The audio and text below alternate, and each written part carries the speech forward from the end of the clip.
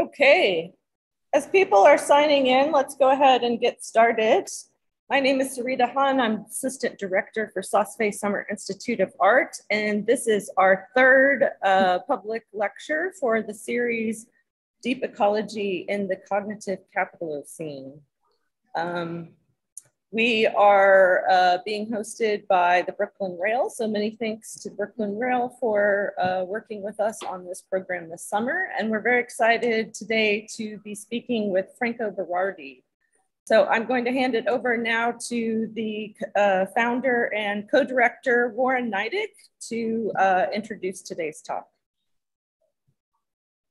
Hello, everyone, and thank you for joining us today for our lecture with Franco Berardi in the context of the Saas-Fee Summer Institute of Art. Franco has been an incredibly important part of this program. He was at our first session high in the mountains of Switzerland at Saas-Fee. And I remember him telling me that the altitude was causing him some breathing problems. So the next year we had to change the site of our of the Saas-Fee Summer Institute to Berlin so that we could accommodate Franco, because without him, we wouldn't have a program. Of course, he's one of the most important voices for cognitive capitalism and understanding cognitive capitalism that we, as everyone knows, is a very important part, a component of our Saas-Fee program, and considered an important component of forms of resistance, although it's very difficult to imagine forms of resistance in today's technocratic, bureaucratic nightmare with all the crap that's going on in the world. But I still have hope. I'm still optimistic. Okay, but not everybody is, and we understand that. But cognitive capitalism, I think if we all really understood cognitive capitalism and the kinds of ideas that it allowed us to understand and to see, I think that we could make changes in our society. Anyway, without further ado, I just wanted to introduce Franco. Well, you all know him. It's I don't really have to say very much. But today he's going to talk about the divorce between the world and the earth from the point of view of the nervous cognitive energies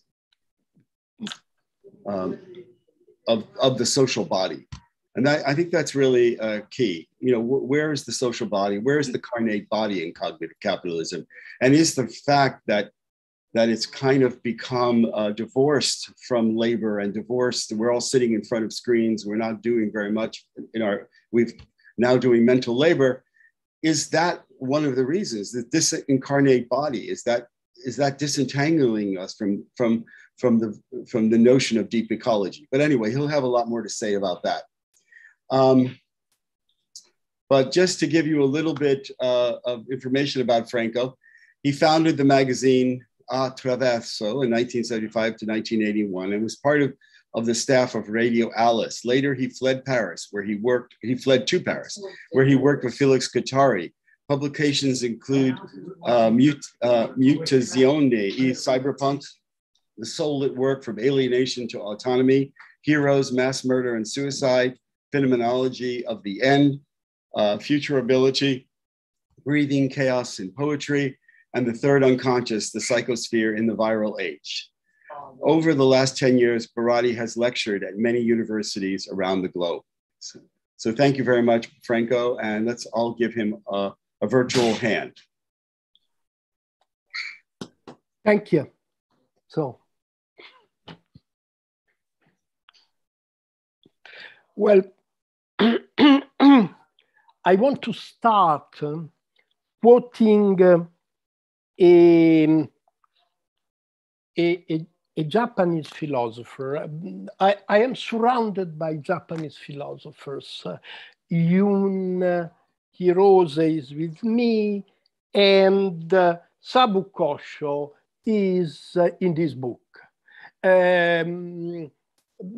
This book, Radiation and Revolution, is an attempt to understand from a theoretical point of view the implications the meaning, the consequences of what may be called the Fukushima event. Actually, in this book, Sabu Kosho is very much insisting on this idea that not only from the point of view of the Japanese population, but in a broader sense, Fukushima marks a new step, a new phase of consciousness of the effects of the ecological catastrophe. I don't want to elaborate about Fukushima because everybody knows what I'm talking about, but I want to quote some sentences from the book. First of all, he says, we consider the Fukushima event to be an epitomic moment, philosophically speaking. This is an ontological shift from dialectics to immanence, from totalization by capitalism and the state to the omnipresence of singular events. In this shift lies the prospect of planetary revolution to be grasped in the decomposition of the world and the rediscovery of the art. Decomposition, disintegration of the world history, of the world as the place of materialization, concretization of the human activity, of the human will, and of the human labor, of course. This is the world. The earth is the physical dimension of in which the history of the world has taken place. So, all of a sudden, Sabu Kosho suggests, all of a sudden, after Fukushima, we got aware of the fact that the dynamics of the earth, of the physical dimension of the planet, these dynamics are diverging from the history of the world. And all of a sudden, we are aliens in a planet that is more and more unknown, more and more beyond our possibility of knowledge and beyond our possibility of transformation. This idea of a divergence between the world intended as the product of human activity and the earth intended as the physical dimension in which the history of the world has taken place, this divergence may be reconsidered, may be contextualized in the relation between different spheres of cognitive activity. I mean, the world is the history of consciousness. And the art is the neurological history of the brain. We are living in a moment of increasing divergence between historical consciousness, which also implies the dimension of the unconscious, and the evolution of the brain. This is a problem that I have been tried to write about, to understand the relation between the brain and the mind, the relation between the physical, neurological ground of our intellectual, of our cognitive activity, and the historical product of the brain activity. I've tried to understand this relation because I think that the future does not belong to historical and political voluntary activity. The human will is over.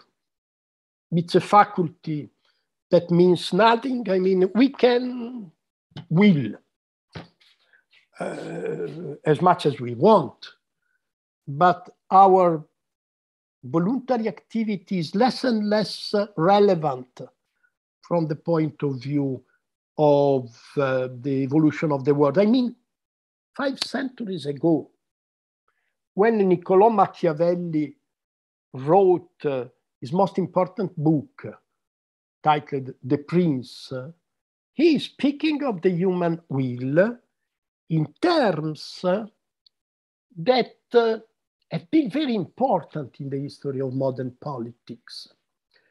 He says, will is better. The prince is the owner of power because his will can be imposed to the multifarious becoming of what he calls fortuna. That means the complexity of the human events in the history. So he says the will of the prince is the ability to submit fortuna, which is a female, Machiavelli adds, and females in the macho vision of Machiavelli, female likes to be submitted to the superior will of the prince.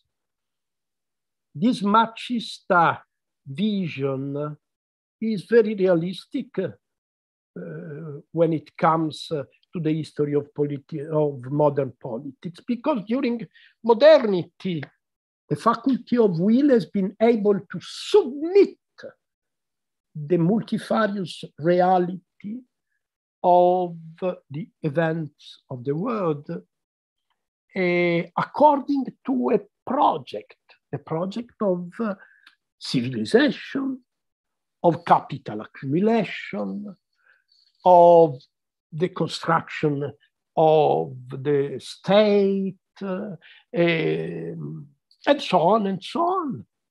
History, the modern history of the world.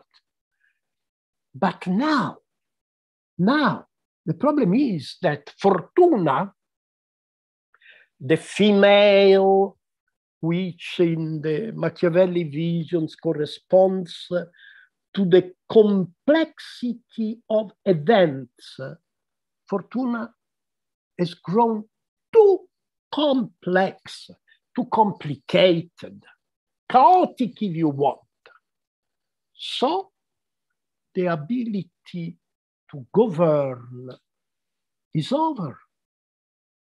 And the relation between will, action, and power is broken. No more power. No more potency. No more possibility of reducing, of submitting the complexity of the world to the linear, rational will of political power and of the economic system. No more. Our will is more and more vacuum, more and more empty. And the other side of our will is impotence and the growing perception of a sort of humiliation of the human mind, which is overwhelmed by the infinite complexity of the late modern reality and overwhelmed by the infinite potency of the very product of our past activity. The German philosopher Gunther Anders, who is little known in the English-speaking, in the Anglo-speaking world, who is not translated in my knowledge in Italy or in England. Gunther Anders, he was a Jewish and a German, and he fled away from the Nazist country before the Second World War, but he was deeply impressed after the war in the 60s. He was deeply impressed by the hyperpotency of the nuclear technology, the atomic bomb, which used to be a sort of scarecrow in the 60s. The intelligentsia, the intellectual people were very much concerned. Everybody was very much concerned about the nuclear bomb in the 60s. Then we forgot about it for many reasons, because of the end of the Cold War, because of the defeat of the Soviet Union. So the world was unified, global, and happy.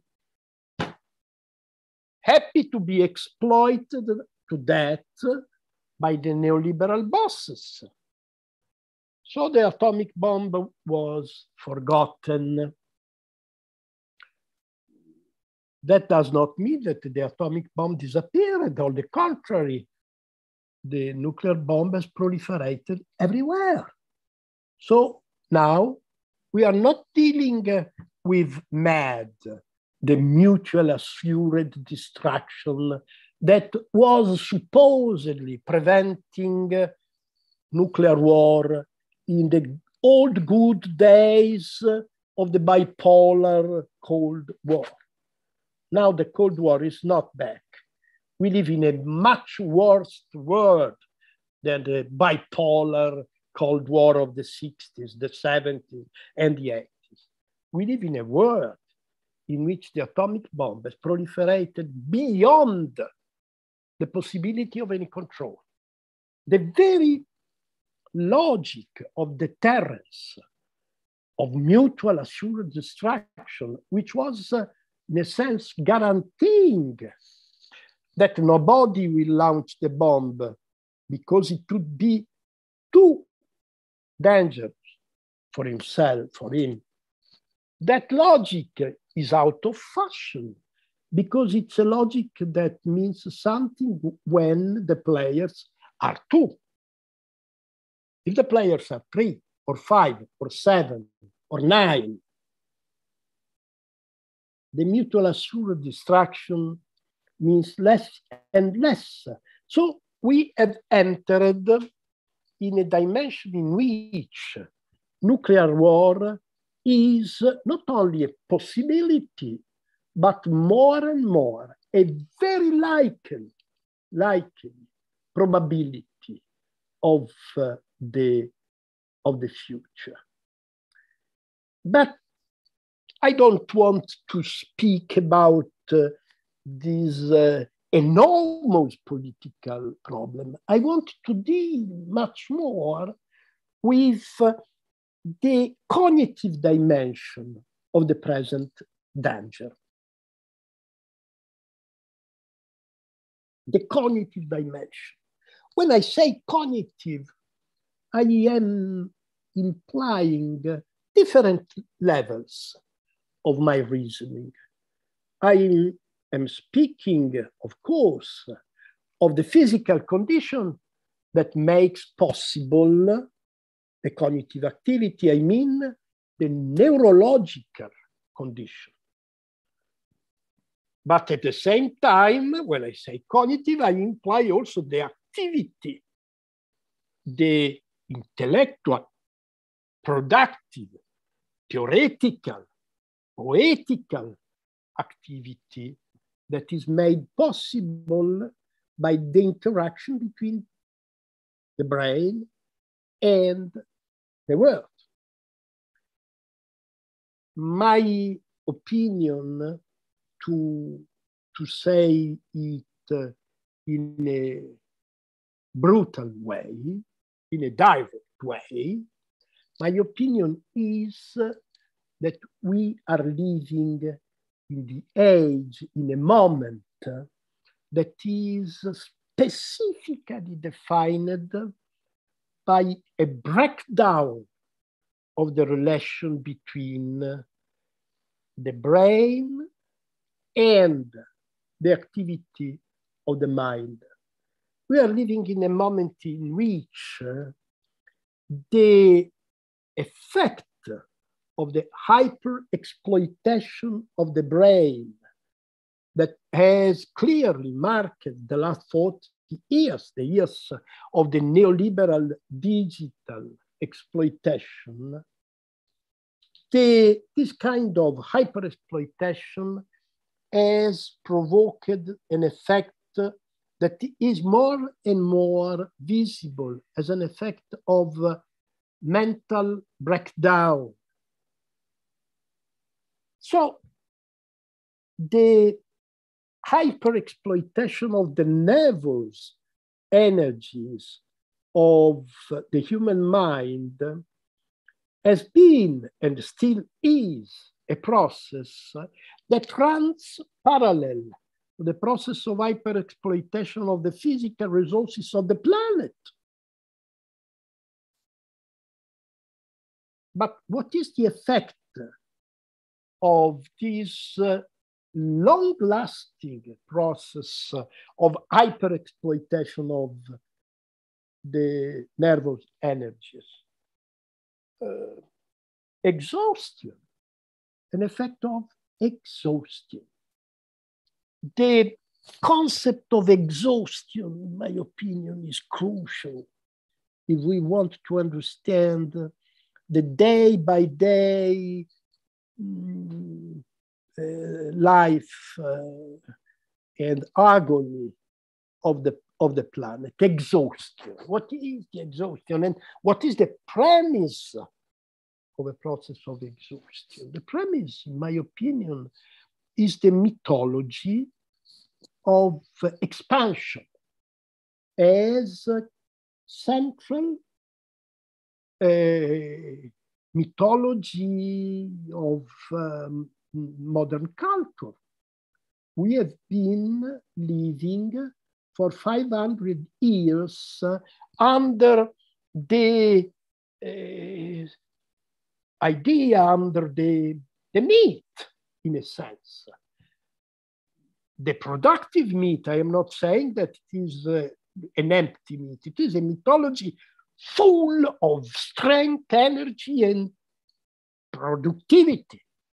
The myth of expansion, infinite expansion, boundless expansion. I refer obviously to the colonial expansion of the European civilization. Europeans have created their modern prosperity on the possibility of submitting countries in the different continents of the world in a project of limitless expansion. At a certain point, the earth was totally colonized. The space was totally colonized. So the need for expansion led the human race to imagine another possibility of expansion, not expansion in the space, in the territorial space, rather expansion in time, expansion in the dimension of the mind, which is the dimension of time. Growing productivity, digital colonization of the mind, and the infinity of this process. The digital network is a boundless dimension. We say that it's true. Actually, it's true. We can conceive of the digital dimension as an infinite dimension. Problem is that the mind is not infinitely expandable. The problem is there. The problem is in the limited feature, the limited measure of the potency of the human brain and of the neurological functioning of the human brain. You see that I am distinguishing between the limits of the neurological and the infinity of consciousness. But the infinity of consciousness is grounded on a limited potency, is based on the limited potency of the brain. It's the brain, it's the nervous energy that at a certain point started to collapse. I think that much more than living in the age of the irreversible catastrophe of the physical environment, we live in the age of the mental collapse of the human ability to produce, to create.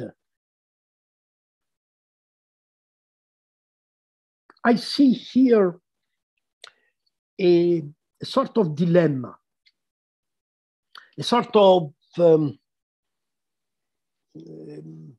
problem, of theoretical problem that I am unable to solve. And my dilemma, my problem is the following. We have reached the limits of the expansion of the neurological potency. You can develop new technologies, you can accelerate the technological machine, but you cannot accelerate the human brain, the human neurological activity beyond a certain point.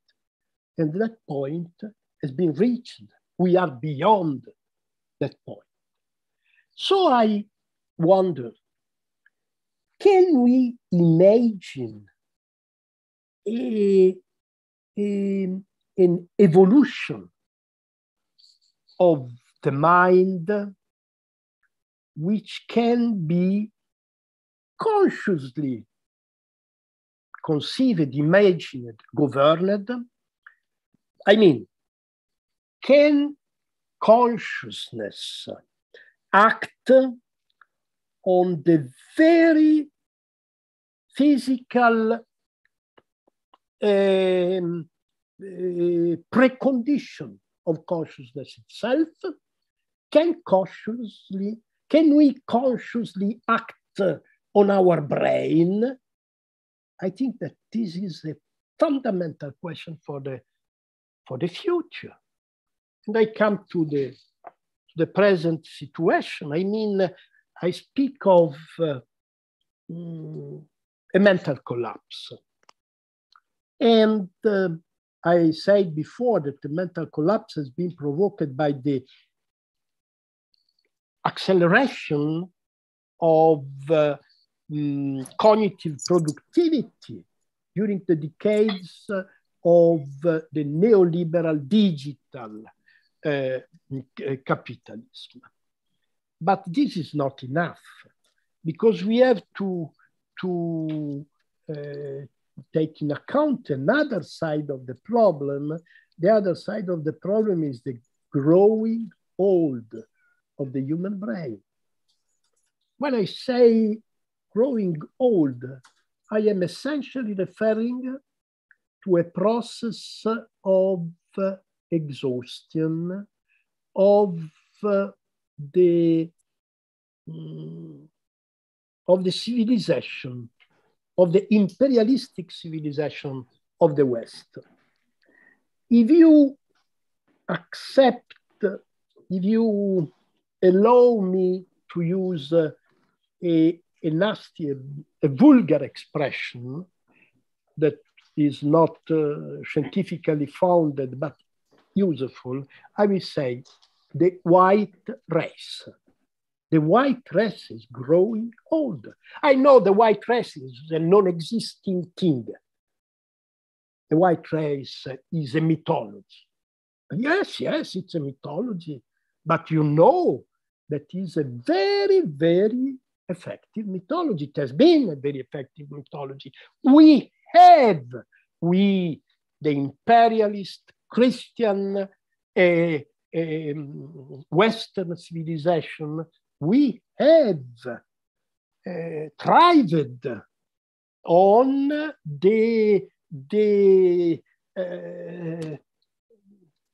of the non-existing concept of the white race. We have identified ourselves in relation to the other cultures in racial terms. That is the point. But now the problem is that for many reasons that we should understand in detail, and I have not time to do that, the white race is agonizing for demographic reasons, first of all. Demographic reasons. Secondly, because of the very effect of white imperialism that has provoked a situation in which our relation with the rest of the world is crumbling. I remember a time in which everybody was in my environment, everybody was speaking of Mao Zedong. Mao Zedong is an old guy. I have never been a Maoist, never, not for one single day. My sister was very much Maoist, and we were all the time discussing about that. But why I am talking of Mao Zedong? Because Mao Zedong was not a Marxist. I mean, his crucial idea was not the worker class struggling against capitalism. He was much more interested in the idea that oppressed people of the South will fight against the imperialist capitalism of the North.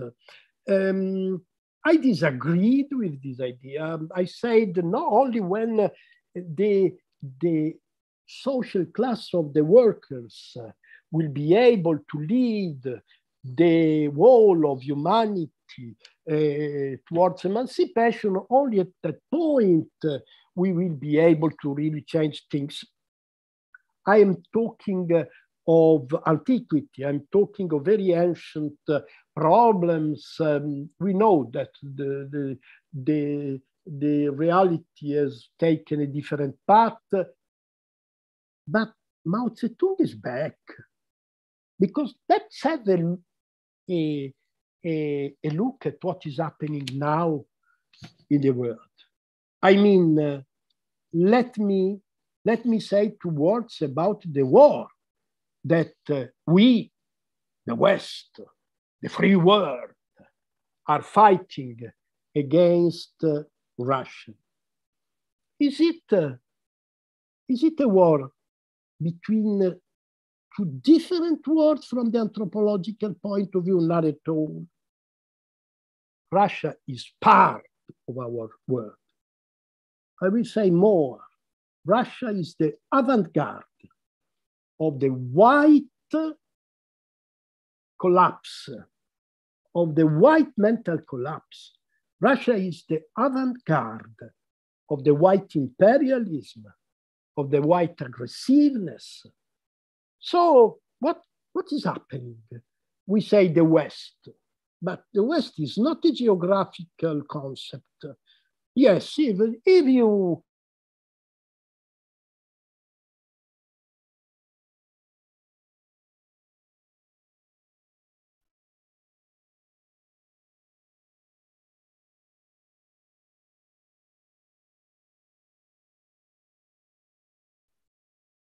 Seems like maybe Franco froze. Let's see if we can get him back.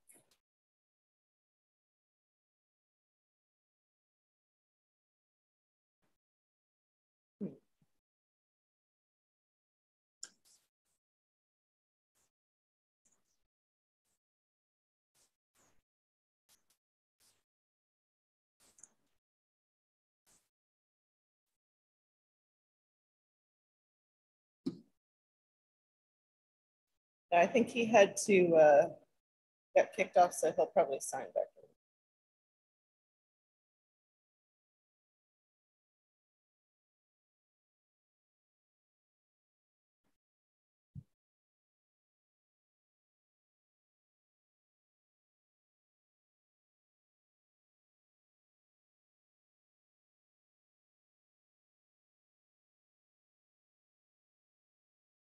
what happened? I'm Hey, back. Franco, you're back. Hey, I'm sorry. You froze for a minute and then you disappeared. So you probably just got missed connection. No, So, I was speaking of the war. Yeah. And Putin as the avant-garde of the white imperialists. Yeah. Okay. So I think that the war in Ukraine, I don't want to elaborate about the political details of this horrible situation. Just I want to say that it's a war between white and white. It is a war between imperialists of Russia and imperialists of the West. It's the suicide, the final suicide of the white race.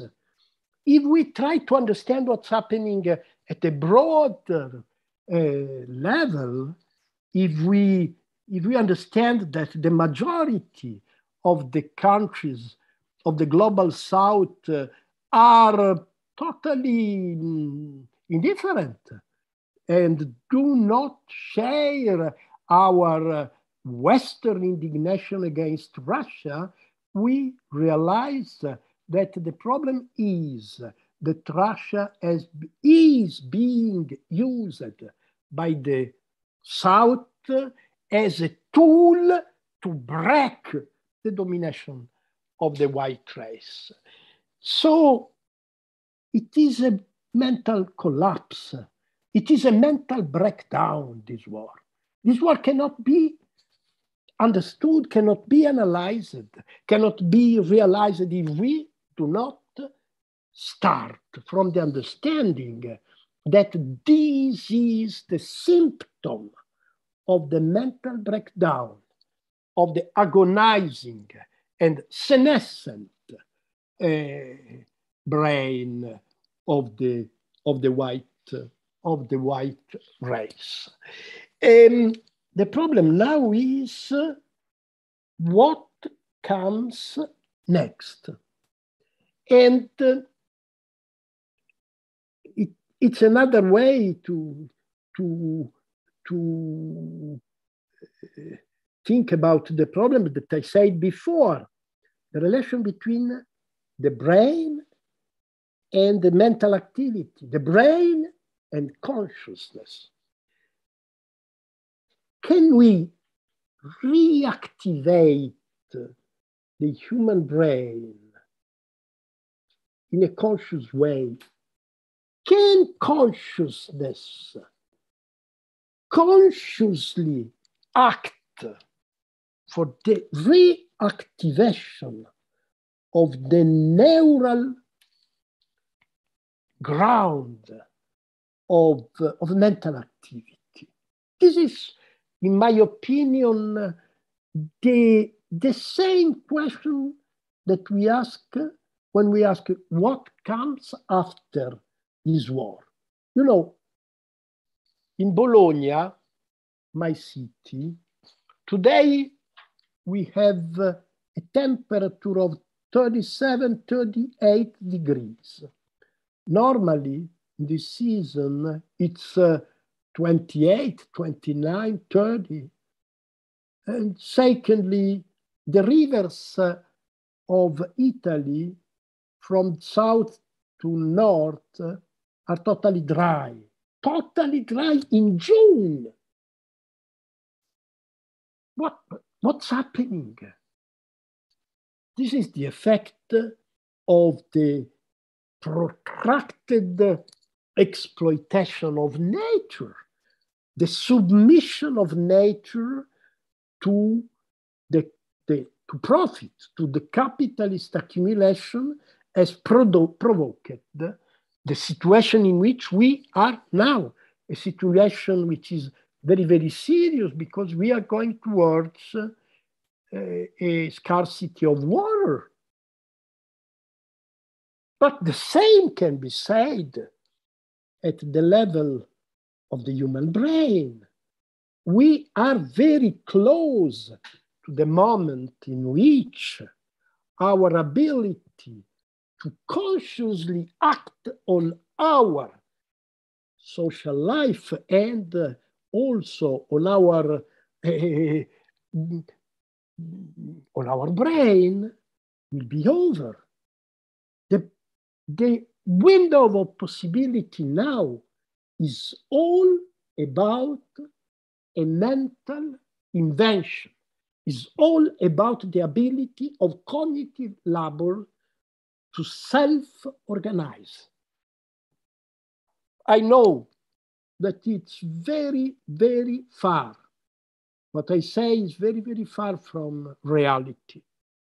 Reality is that Germany is reopening the coal mines.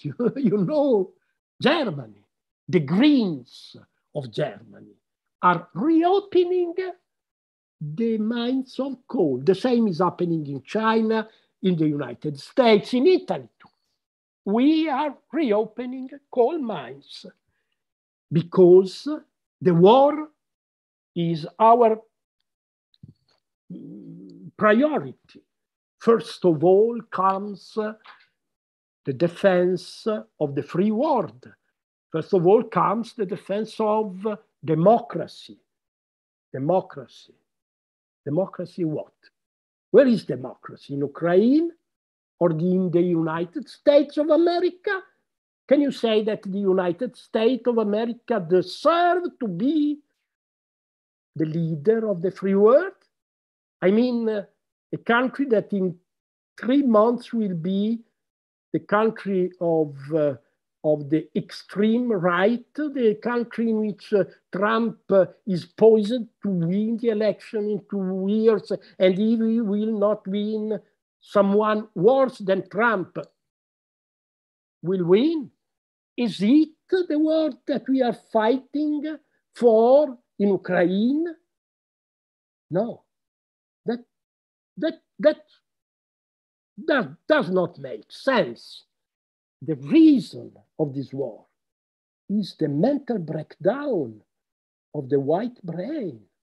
The reason is here in the inability to think outside of the spiral of panic and depression. The post-COVID reality is a reality of widespread depression. I read in the New York Times 2 weeks ago that according to an investigation on 18,000 people, it seems that 27% of the American population shows symptoms of clinic depression. 57% of the population between 15 and 25 years are showing symptoms of depression. But you know what happens in a depression?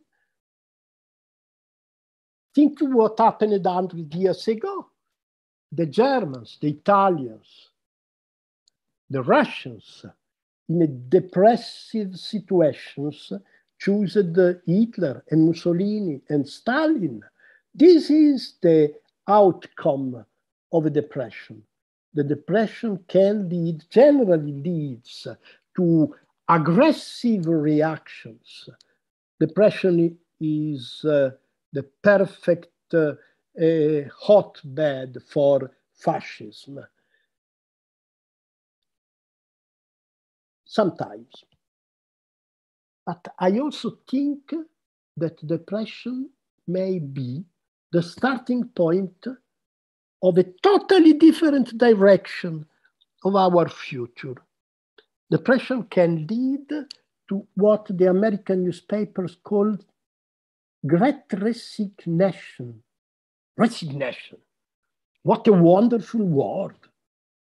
Resignation for an atheist like me seems to be bad at the first, in the first moment, because it's the acceptance of something that cannot be accepted.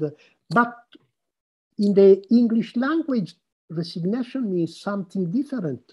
Resignation is, yes, accepting the unacceptable, but also going away. The great resignation that the American newspapers have been talking about in the past months is 4.5 million workers not going back to their job. And the same is happening everywhere. The same is happening in China, where has been invented a new word that means those who don't want to leave their bed. And the same is happening in Europe, is happening in Italy, everywhere. People are leaving job, consumption, politics, procreation. The women of the world do not want to give sons, children to the homeland. Interesting thing, everywhere in China, like in Italy, like in Japan, like all over Europe. And so the refusal of work, the refusal of politics, the refusal of consumption, the refusal of procreation. This, in my opinion, is the starting point for a rebalancing of the relation between our potency and our possibilities. This is the starting point of a rebalancing between mind and brain, a period of psycho-deflection, a period of refusal, a period of, if you want, depression, because depression is not always a bad word, in my opinion. James Hillman said that depression is a form of knowledge, and it is the form of knowledge which is more close to the final truth, that I think that we should start from depression. Depression as a positive condition for relaxing our brain and for abandoning the promises of modernity. One last thing. Note that the word resignation may be interpreted in a third way, not only accepting the unacceptable, not only the abandoning job, but also resignification, giving a new meaning to our relation with the world, to our relation with needs, to our relation with the body of the others, and so on. Stop the world and start coming out from depression in a way that is not relaunching growth, not relaunching expansion, not relaunching productivity, but finding a new harmony, if I may say so, a new harmony with the irreversible decay of the white domination of the world. Thank you very much. Thank you, Franco. That was really, really amazing. We're going to try to fit in some questions. Just to explain a little bit, we'll have a short Q&A and we'll have questions within the program here, as well as if anybody on YouTube who's watching wants to type some questions in there as well. And some people were also asking that these lectures this week are going to be saved to YouTube so they can be rewatched later, and we'll probably also share them in our archive later as well. Sarita, can I say one word? I am a little bit deaf, so my ears are... So please, if you want to ask a question, speak slowly, or better, write down your question and I will answer. Great. Thank you. Thank you. I think we have a question from Veronica. If you'd like to go ahead and speak slowly and or type it, that would be fantastic. I was just about to type it out. You know what? I'll do both. Thank you for the lecture. It was really great. I am curious about how you, or if you could speak to how you envision embodiment in the future. Pardon, can you repeat? Yes, let me write it down. Thank you.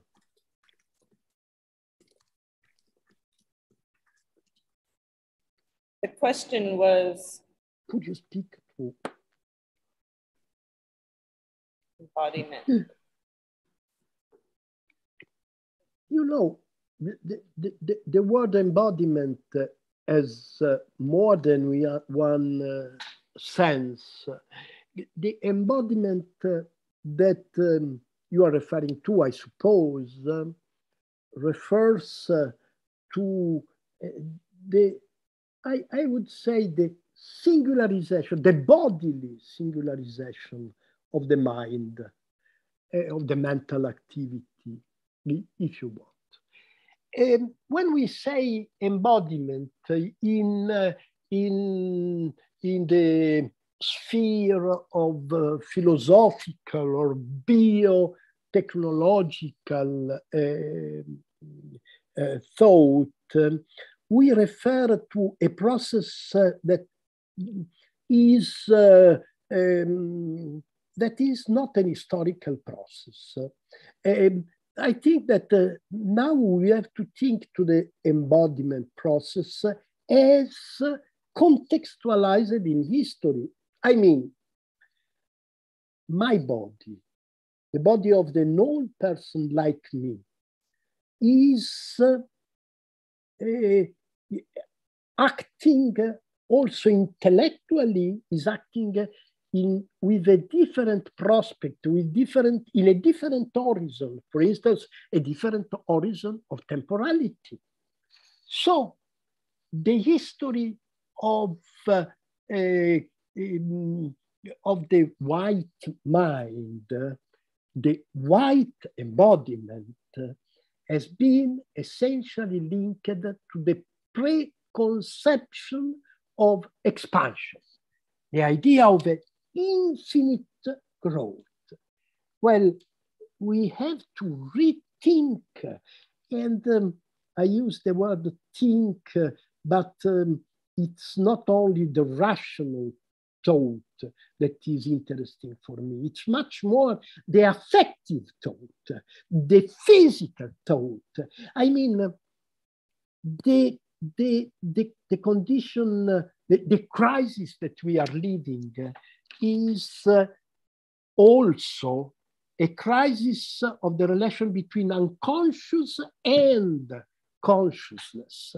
The neoliberalism has provoked a sort of explosion of the human unconscious.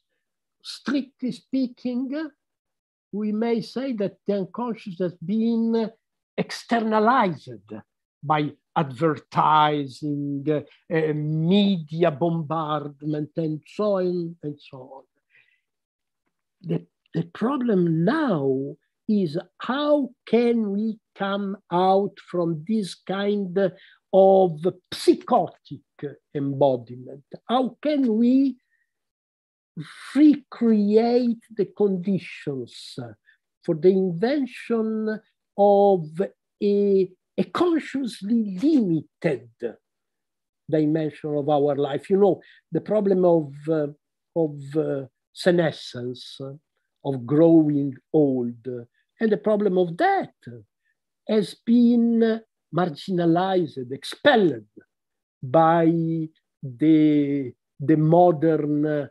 mythology of expansion. That is forbidden in the field of the social discourse.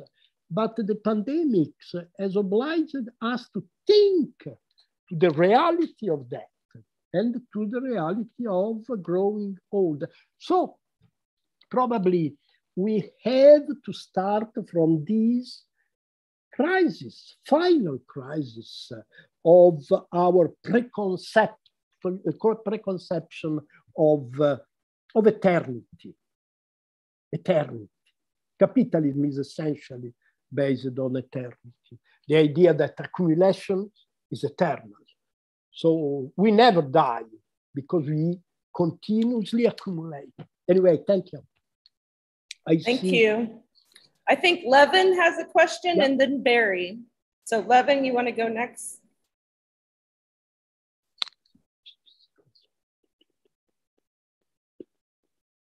Oh, we can't hear you. Well, yes, no, but I think he read your question anyway.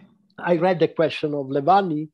Thank you. And I must refer here to Donna Haraway, because it's clear that the philosopher who has best expressed the present condition, the pandemic condition and its implication is done Haraway. Why so? I especially refer to Staying with the Trouble, this book that I have read many times, and I cannot really totally understand. There is always something that escapes to me in that book, but at the same time, it's a book that gives me the possibility of abandoning the idea, the limited idea of human agency, the redefinition of agency from a point of view which is not only human. And that means also that the COVID experience has been, first of all, the experience of the coming back of the concrete, an invisible concretion of matter called virus, has been able to jeopardize the social order, the theoretical order, and so on and so on. But at the same time, the virus, the coming back of concreteness, has provoked an effect of explosion of the order of abstraction. Abstraction is the crucial tool for the eternification of capitalism. Capitalism is eternal because it is in the domain, in the kingdom of abstraction. Abstraction from labor, abstraction of money, and so on and so on, abstraction of communication, and so on and so on. But at a certain point, this eternity of capitalism has been broken and jeopardized by the coming back of the concreteness of virus. But now, concrete is proliferating everywhere. It's no more only a problem of viruses. Now it's also, for instance, a problem of supply chain disruption. The supply chain disruption is a novelty in the history of the modern economy. Of course, we have known in the past supply chain disruptions, but now the supply chain disruption is the core of our problem. That you remember the good old times of Lehman Brothers and Goldman Sachs, the old good times of the financial dictatorship. Finance is over. No, I know it's not over. They are rich and not more rich. Rich of what? The point is that money is losing its potency. Money is losing its charm, because if you have COVID and you don't have the vaccine, you can have all the money you want, you will die. If you don't have something like chips coming from a factory in southern China and your factory is in California, but you do not receive those chips, you have money, but you will not be able to do your job, and so on and so on. My thesis is that for the first time in late modernity, we are witnessing a crisis which is not provoked by the internal game of capitalist abstraction. We are dealing with something that comes from the body, from the virus, from malady, from sickness, death, supply chain disruption, and so on and so on. Thanks, Franco. So we have a question from Barry, and then I'm going to bring over a question from YouTube. Barry. Nice to see you. Nice to see you. I receive your messages and I thank you for that, but it's a long time we have not met in physical in the physical world. Anyway, it will happen sooner or later, I hope.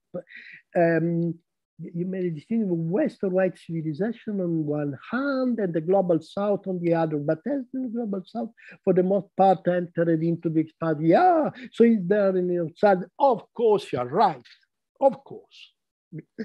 I mean, the reality is I've been too short in my exposition. I know it happens to me that I wanted to say everything. I do not succeed. So many things are confused. I am confused. Yes, but I try to explain thanks to Barry.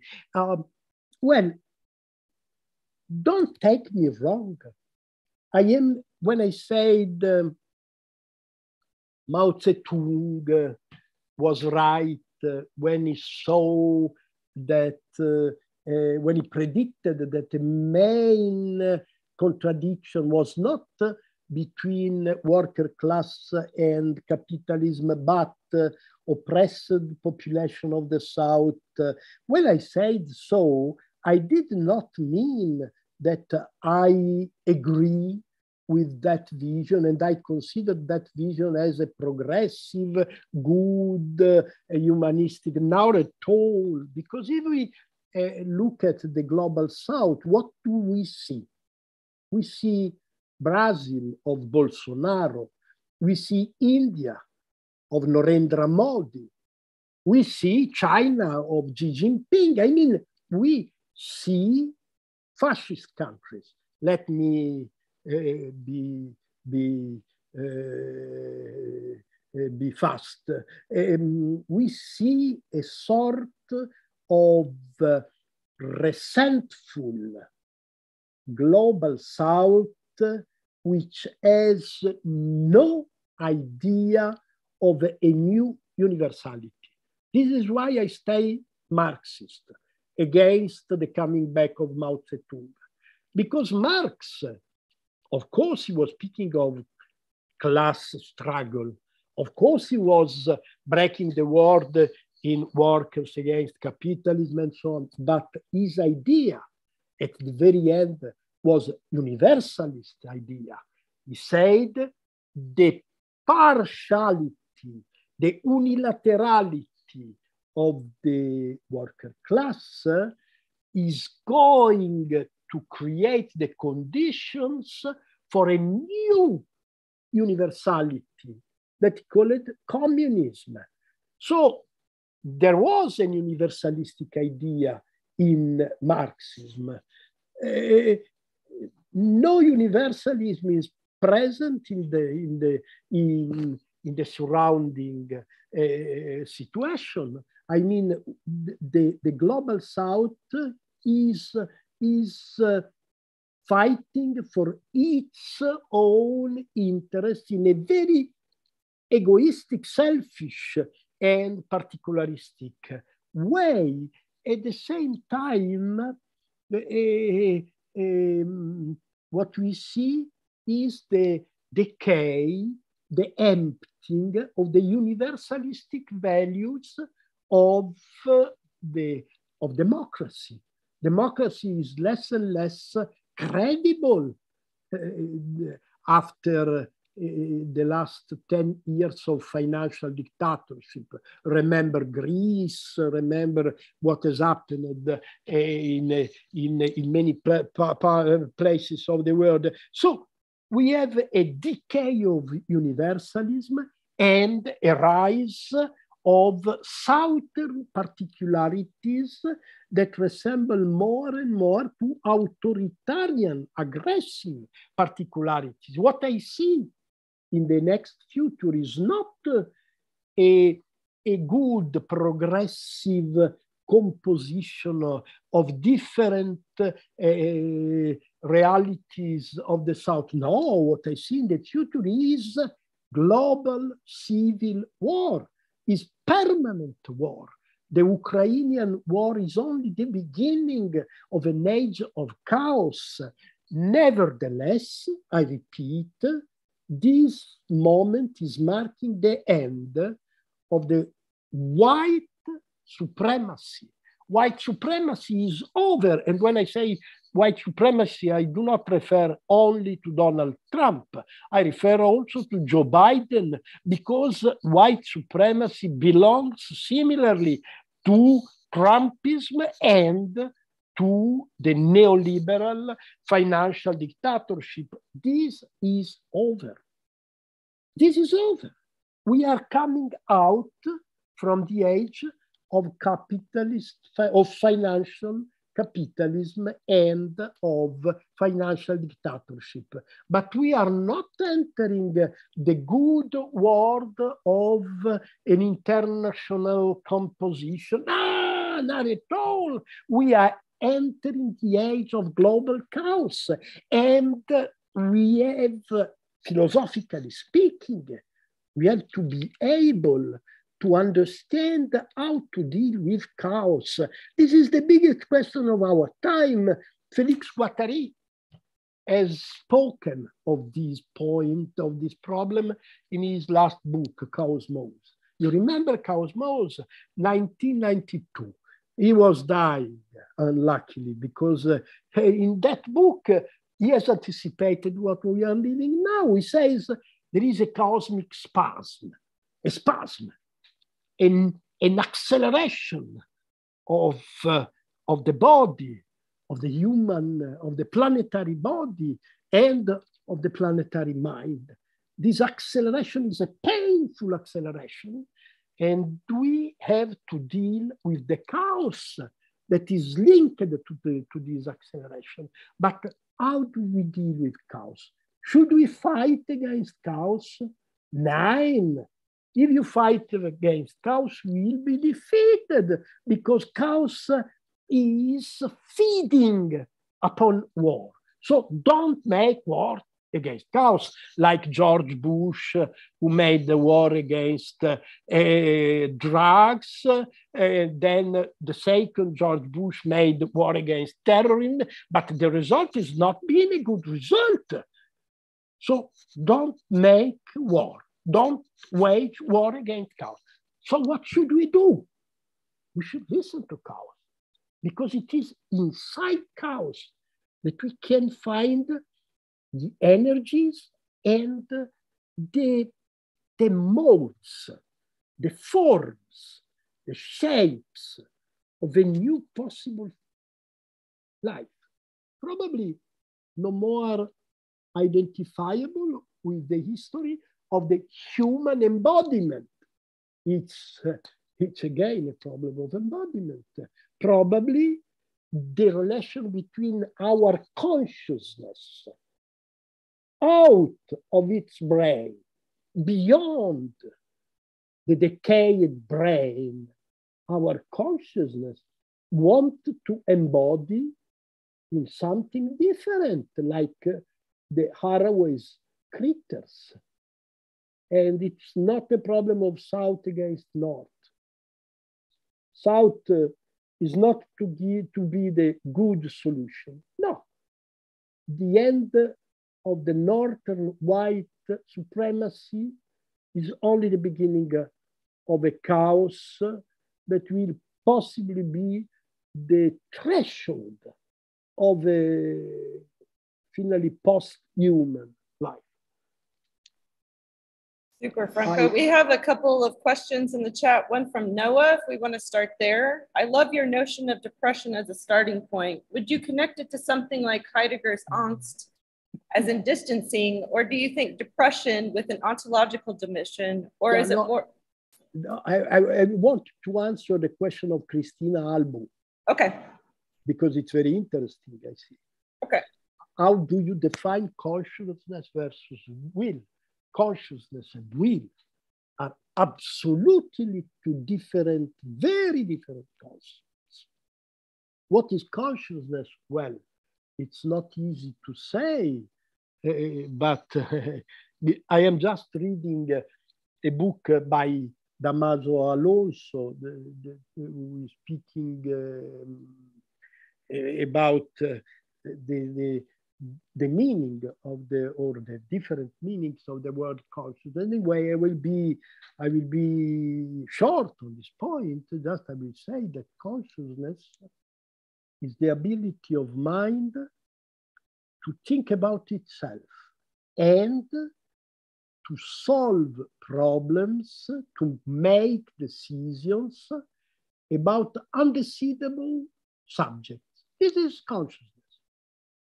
Consciousness is different from intelligence because intelligence is the ability to decide about decidable alternatives, mathematical alternatives, let's say, simply. Intelligence is the ability to decide about decidable alternatives. Consciousness is something much more refined because it's the ability to decide about alternatives that are not decidable. The aesthetic alternative. Do you like this or that? The ethical alternative. Do you think better to act in a way or in another way? These are not decidable alternatives. And only consciousness has the ability to reflect on itself can deal with this kind of undecidable alternatives. But you ask me about something different because you tell me what is the difference between consciousness and will. What is will? Will is the act of deciding in a situation of freedom. Are we free? That is the point. Well, the idea of freedom that we have, that word has been overspoken. Too many times I listened to the word freedom, but at the end, the only interesting answer to the question, what is freedom? I find in the books of Jonathan Franzen, who say people came to this country, meaning the United States of America, because of money and freedom. If they don't have money, they very much want freedom, freedom of killing themselves or having weapons. This is the final content of the American freedom. Freedom is a lie. Freedom is a lie. That is the point. The problem of freedom has to be reframed in terms of determinism and indeterminism. I believe in indeterminism, not in freedom. I think that, yes, actually, the physical determination of my brain is incomplete, is never ending. Yes, my brain is physically determined. If I get a malady of my brain, my ability of thinking is changed, worsened, maybe, who knows? But the point is that the determination of my brain is never ended, is never closed. This quantum leap of indeterminism is my way of thinking about freedom. But you see, this has nothing to do with the infinite potency of will that Machiavelli was talking about. Consciousness is the ability to reflect about mind itself. Will is a superstition. The potency of will is a superstition. We think that we can do things if we want to do things. But it means nothing because we don't want anything. We don't will anything. We just are led to make choices. Choices between this and that. And that kind of choices that we are doing every day, that we are making every day, that kind of choices are of two kinds.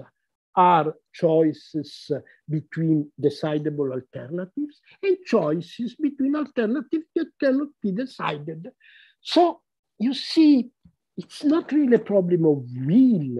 It's a problem of perfecting, of refining consciousness, making consciousness more and more able to detect the possibility that are around us, detecting possibilities. This is the task of consciousness in a political sense, not will. Will is an aggressive superstition. Of course, take me metaphorically. I'm not saying that will is a non-existing faculty. I know that I can will to eat or not to eat, but at the end, no, actually I cannot eat. I cannot. If I am hungry, I will eat. If I don't have food, I can be hungry and I will not eat. Call it will. I like your complicated description of depression as potentially violent English.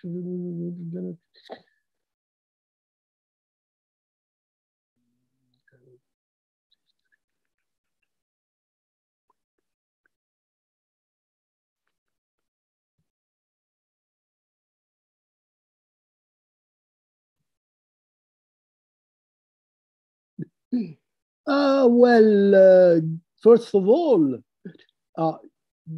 I start from the beginning of the question that is asking David. Thank you, David. Depression is a potentially violent, but also generative, he says. Yes, let me repeat it because it's important. In my opinion, this is the most important political thing that we have to understand now. One, the post-COVID age is marked by a pandemic of depression.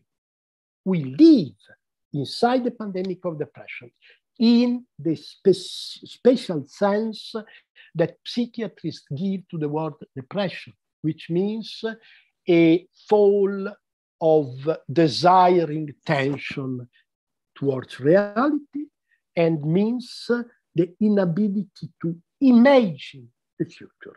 This is depression, and we live in this kind of symptomatology. Generally, we think that depression is a bad thing, and actually is not so good, especially from the point of view of personal suffering. But at the same time, depression can turn into an evolutionary transformation of our relation with the other. Why so? Because we have been obliged in the last, in the age of modern capitalism, we have been obliged to think in terms of permanent mobilization of our energies. This is over. The permanent mobilization is over. I call it psychodeflation. Psychodeflation has to be interpreted and it has to be elaborated. We can elaborate it in psychoanalytical and political terms and poetical terms. We can elaborate this depressive situation in a way that reopens our ability to live time and the relation with the others outside of the productive acceleration. This is just a precision about the problem of depression that is so important for me. Then you ask about Black American artists and so on. I have not seen the Jordan Peele's movie and so on, but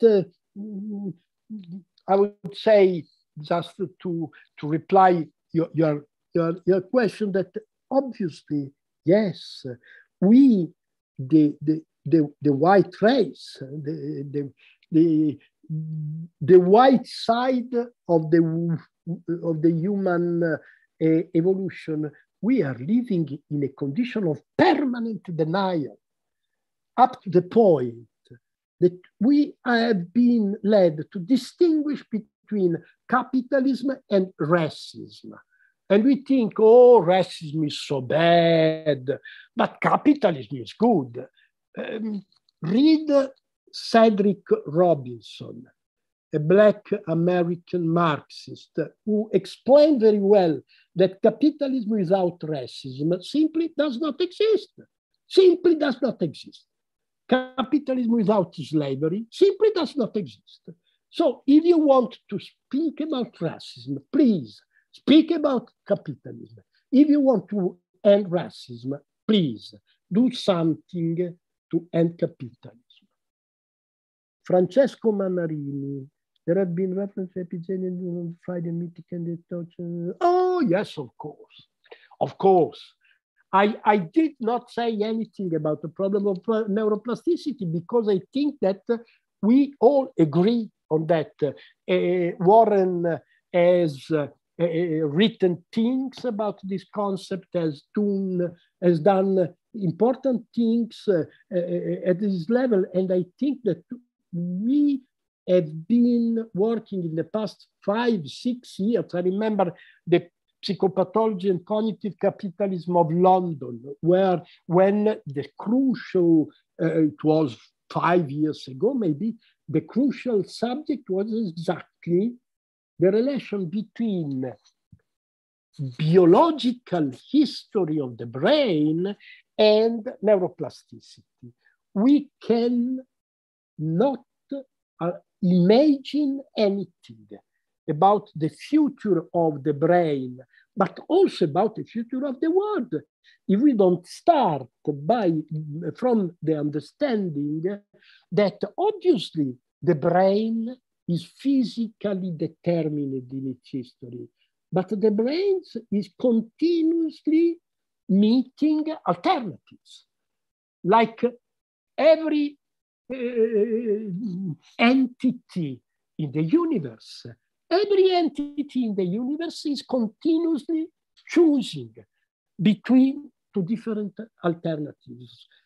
Well, the problem is that neuroplasticity can be understood and, if I can say, managed in philosophical terms and in political terms, if we understand that the choice is never a determined choice, is never a decidable choice.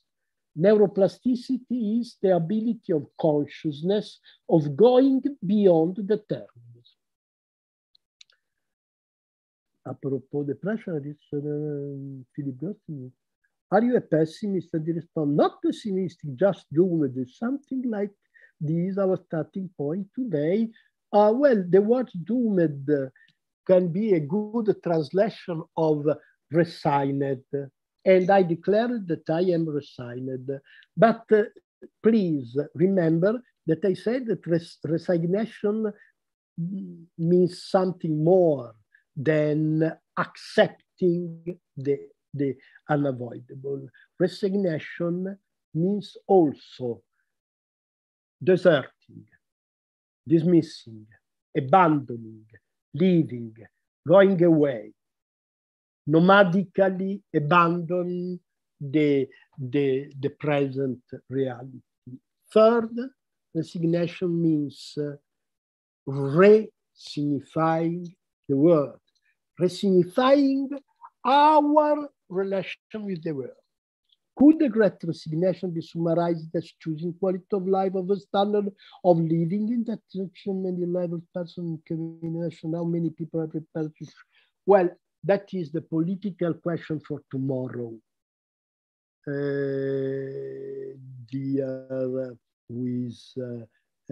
Oh, it's Barry said this. it is the political question for tomorrow. I mean, I think that more and more people, young people, and not only young people, are understanding that there is no way out, that we are not doomed, because in the concept of doomed, yes, doomed, if I am not an English, I don't know English well enough, as you can see, as you can hear. But the word doom, in my perception, does not only mean submitted, obliged to accept, also means mentally submitted. So I don't think that resignation means submit your mind to the unavoidable. On the contrary, it means accept the idea that the promise was fake, was false. So you have to create a new expectation. This is resignation. Resignation is renouncing to what was false inside your expectations. I'm sorry, but I am on the brink of collapse, mental and most of all, physical. Thank you. Thank you so much, Franco. That was super amazing. Thank you for all your time. Thank you for everyone's questions. Give a big round of applause for to all of you, and I hope we'll meet somewhere sometimes. Ciao. Ciao. Thank you. Ciao. Thank you. Thanks, everybody. And we will see you back here at the space at 1 p.m. today. And thank you, everybody who is tuning in on YouTube. We will be back tomorrow with, I believe, Victoria Vesna, if I remember the schedule correctly. So thank you. See you tomorrow.